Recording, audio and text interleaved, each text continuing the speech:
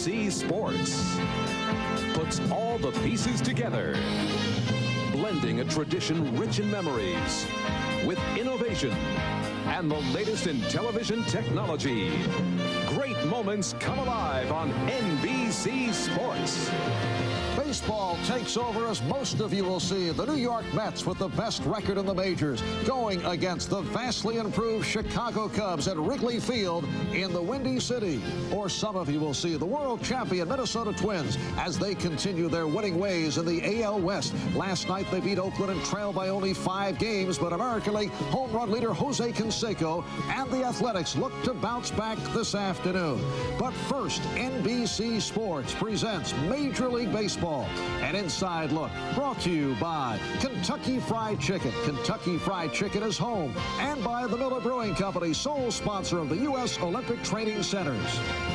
Good afternoon, everyone. I'm Marv Albert, and welcome back to our New York studios as we make the transition from tennis to baseball. And coming up on the pregame show, David Letterman will join us to conduct, well, a different kind of interview with Mets pitching sensation David Cone, kind of up close and perhaps a bit on the personal side, and a talk with Lou Piniella as he begins his second go-round as manager of the Yankees. Up next, we give David Letterman a chance to sharpen up on his interviewing skills as he prepares to make his return to late night next Tuesday. So Dave will chat with Met phenom David Cone.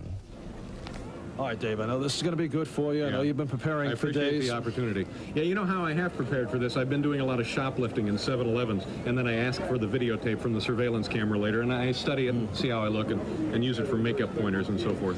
Any particular questions that you've prepared? I want to know if it would be possible for David Cone, say his family came to the park, would it be possible for him to introduce them to Mookie Wilson with a straight face? You know, Mom, Dad, I'd like you to meet Mookie. I don't know.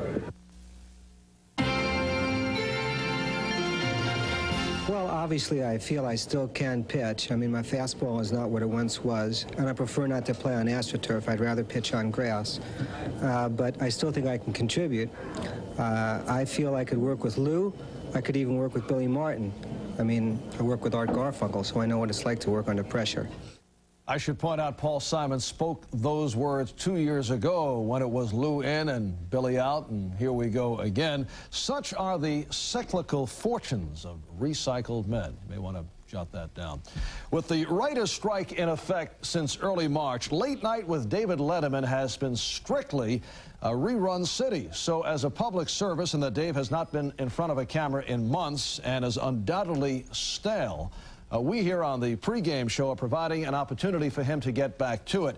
So earlier this week at Shea Stadium, we arranged for Dave to interview pitcher David Cone, who has had a standout year for the New York Mets. He's emerged with a record of 9-1 coming off that victory over the Cubs yesterday afternoon. So here it is. Dave, I know it's been a while since your last 4 months, TV appearance, 4 months but you since I've been on TV. You have to pull yourself together. This will be good for you. This will be a little training exercise for me. Absolutely. This is David Cone of the New York Mets. Nice David Letterman, and Dave, good luck. It's all yours. Thank you very much. I used to have a television show on NBC. Yeah, I watched it a couple of times. Moderately successful. Yeah, moderately. Yes. Listen, Marv, we certainly enjoy those non-titled bouts from Italy. Thank you very much. More of those, please. More of the fight doctor also. Yeah. So I thought what I'd do is I made some notes here, and we're just going to like do kind of a dummy interview. Is that all right? That's fine with me. Okay, are you relaxed?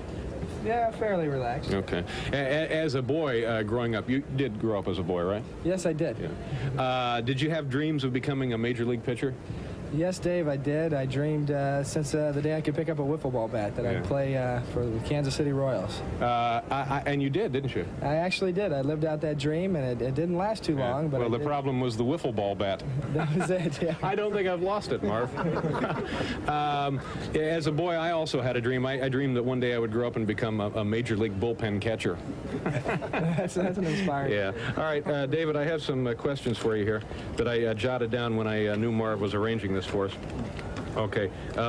First question. At the end of the season, thank you, do you get to keep your uniform?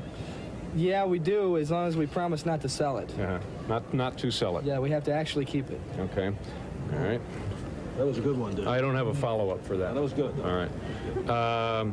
Number 3 here. Would you ever say you're in a real tight game? Say you're working on a no-hitter like you were not too long ago. Would you ever consider throwing a game to avoid being on Kiner's corner? You know, now that you mention it, I might have to give that some thought. Yeah. Well, that's certainly seems to be the reasonable reply there. All right. Okay. Now here's one. This is like a story problem. In math, you'd have story problems. Who do you think weighs more now, Los Angeles Dodger manager Tommy Lasorda or Cincinnati Reds owner Marge Schott? I think it's neck and neck right now. Yeah, it is pretty close, isn't it? It's a toss-up. Yeah. Okay, number 5. Hey, oh, this is good. You have to apply a little logic here. You and I have something in common. You grew up in Kansas City. I grew up in Indianapolis. You're playing Major League Baseball, and I used to have a television show. But we have something else in common. Do you know what that is? Not right offhand. Okay. When you and I work, when we both go to work, both of us wear a cup. We both wear a cup, huh? Yeah. What's the purpose for you? Oh, come on. You haven't seen the show, have you? Yes, I have. Okay, I can understand that. All right, now, how are we doing on time, Marv? We're closing in on the conclusion. Okay, I have one final question. This is another one I want you to think. Just let your mind run wild. Which would you rather have now? Now think about this seriously. A career-threatening injury. Think about it. You're 25. You're thinking you got the world ahead of you. You're looking at Cooperstown. Everything has fallen into place. But think about this. Would you rather have a career-threatening injury or Whitey Herzog's haircut? I think I'd rather blow out my knee. Coincidentally, Whitey blew out his hair, I believe. This has been great fun. Thanks, Marv. And that Whitey does have a fine sense of humor. I know that he will not be upset with Dave Letterman or David Cohn. I, in this particular situation, merely an innocent bystander. And we are glad we're able to get Dave ready.